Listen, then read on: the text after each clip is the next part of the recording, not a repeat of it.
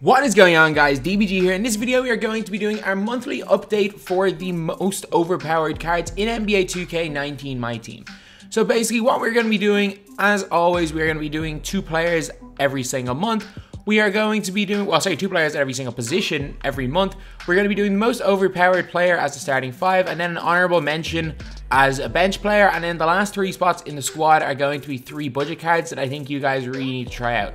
And no, we're not going to be talking about the likes of Thurl Bailey and Mo Bamba, who everyone knows about. 3 cards you may not have tried, and I don't think I've talked about too much. And if you guys don't know, we've done this every single month since, I think it was October was the first month we've done it.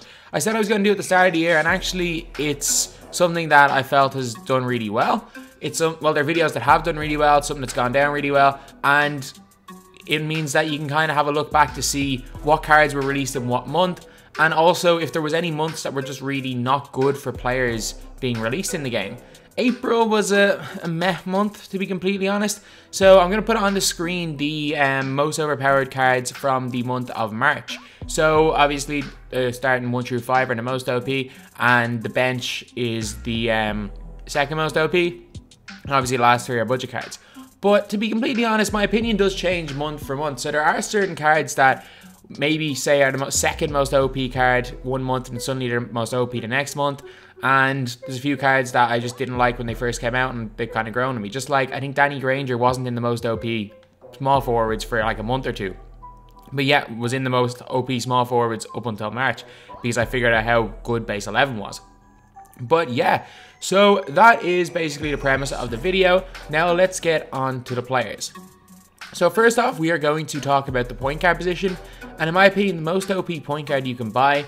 I should probably say that at the same time, while I'm not going to be doing cards like the collection rewards, cards like Kurolenko, because they take 1,000 cards to get, I will be including cards like, say, CP3, Oscar Robertson, because they are only set rewards, and it's max 12 cards needed to get all these cards. But the most overpowered point guard in the game, in my opinion, is Magic Johnson. Magic Johnson, 6'9" point guard. He's got 8 Hall of Fame badges, Dimer, Lob City Passer, Difficult Shots, Acrobat, Tireless Score, some good gold badges as well. I don't actually have Limitless on him, which is a little bit strange for me anyway, because I think I put Limitless on every player. But Magic, with a shoe and a coach, goes up to a 99 3-point shot. He's got a great mid-range shot, great post hook, great post fadeaway. He's 6'9", so he's big. Unbelievable passer. 80 block, great steal rating, unbelievable defender, and again, is just an incredible card in game. Super fast as well, and is just one of the best cards in the game, period. One of the few cards that are point guard position that's actually usable to run the point guard.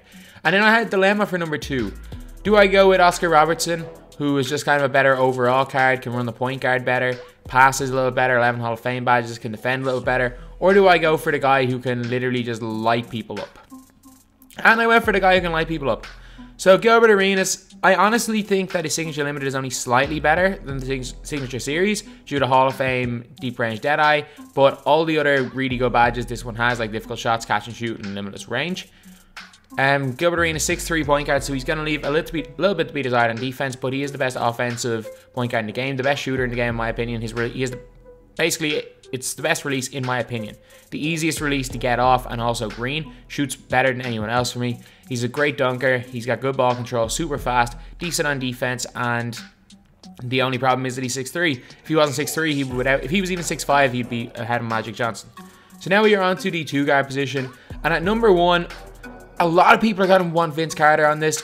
As I always say, I don't like Vince Carter, so I'm going to put him in as like a side note that Vince Carter may be the most OP if you like to use him. But, and again, I was going to put in Brandon Roy, who I had number 1 last month, but to be completely honest, T-Mac's incredible. I think T-Mac's better. T-Mac's got Limitless Range, Deep Range Deadeye, great release, good gold badges. He's also got an unbelievable mid-range, good 3-ball. His Limitless Range feels like it's from further than anyone else in the game. He's got great driving dunk, he's got 90 ball control, great block rating, decent on defense, super fast, 6'8" as well, and he's just incredible. As the second most OP 2 guard is one of the best value cards in the game, and it's Clyde Drexler. At some stages, Clyde Drexler was like 75 KMT as far as I know, but Clyde Drexler, 10 Hall of Fame badges.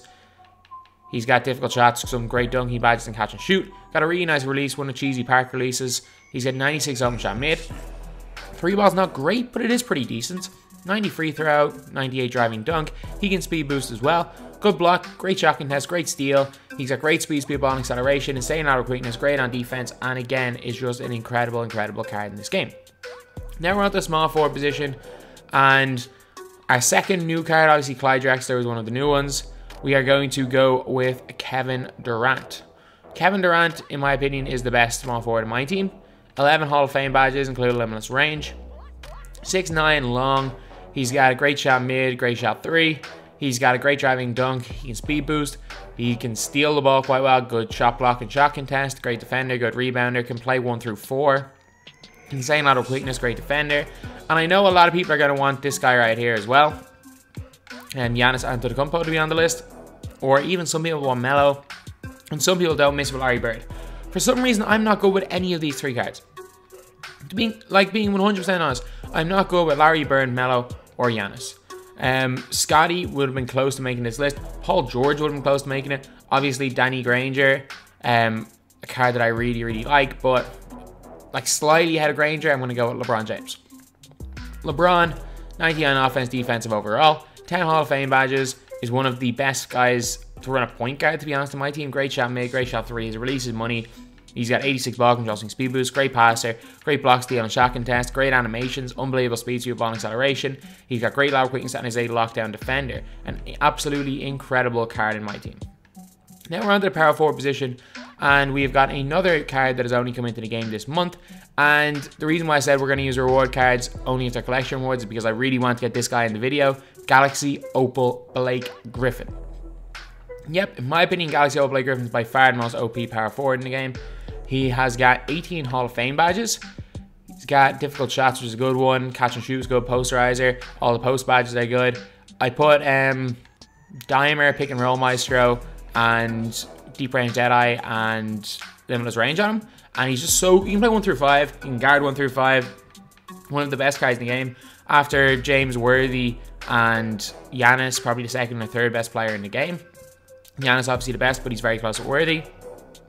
Great post game, great shot mid, good shot three. He's also got a great driving dunk. 86 ball control, great blocks, shot contest, decent steal. He's got great rebounding stats, insane speed, ball, and acceleration for a power forward. Decent lateral quickness, but good for a 6'10" player. And he's got 97 on-ball defensive IQ, which is great. Second most OP power forward.